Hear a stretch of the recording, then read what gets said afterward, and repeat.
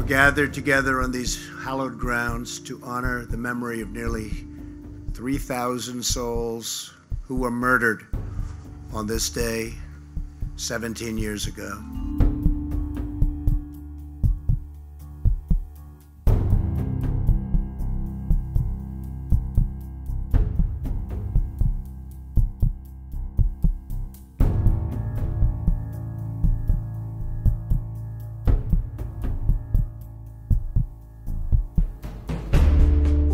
Wall Street actually was the second tallest building in downtown Manhattan, and it was actually, before the World Trade Center, was the tallest.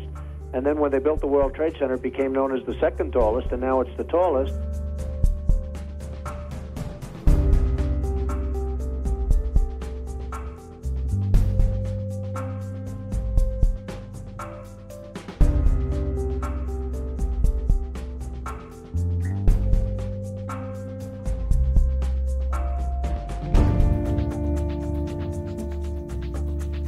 I watched when the World Trade Center came tumbling down.